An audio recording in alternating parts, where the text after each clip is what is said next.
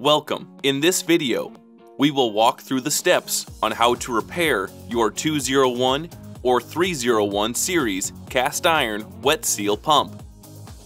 The tools required for repair are shown here. Before beginning, drain the antifreeze from the reservoir as well as all other fluids from the pump body into an approved container or disposal unit. First, remove the 4 pump mounting bolts from the engine.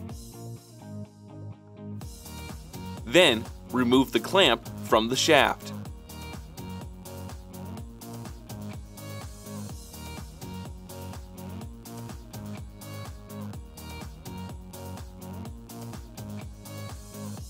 Once the clamp is removed, the pump may be fully removed from the engine. Next, remove the 6 reservoir bolts and the reservoir from the pump body.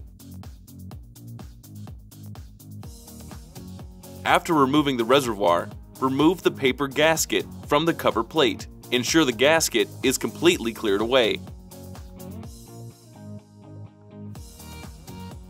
Remove the spring and seals from the shaft. Removing the shaft seals may require additional lubricant.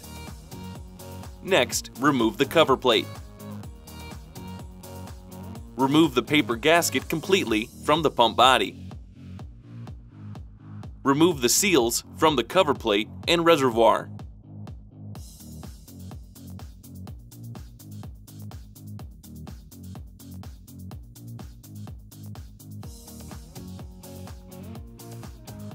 Clean the new seals thoroughly and lubricate with P40 lubricant.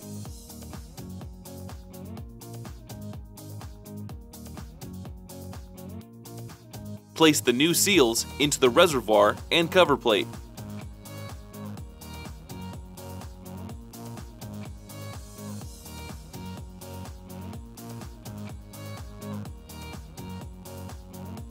Place a new paper gasket on the pump body. Replace the impeller and set the gap to 30 thousandths of an inch. Replace the cover plate.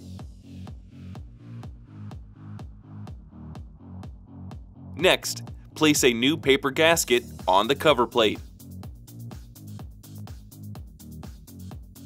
Lubricate the shaft and replace the spring and seals.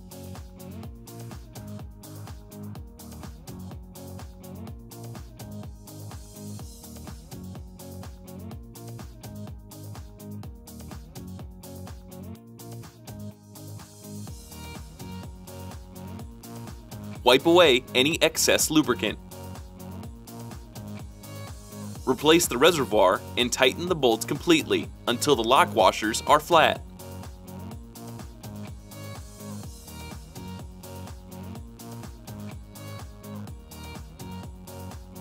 Next, replace the clamp, making sure the clamp key is facing the pump body. Do not tighten completely. Remount the pump to the engine, making sure to line up the clamp key with the keyway on the shaft. Tighten the pump mounting bolts completely until the lock washers are flat. Next, using a torque wrench, tighten the clamp to 40 foot-pounds. Ensure the shaft spins freely by completing a test pull of the starter rope.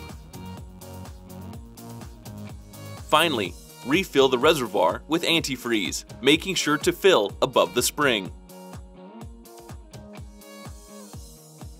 Your pump is now ready to be put back into service. For more information, please visit banjocorp.com.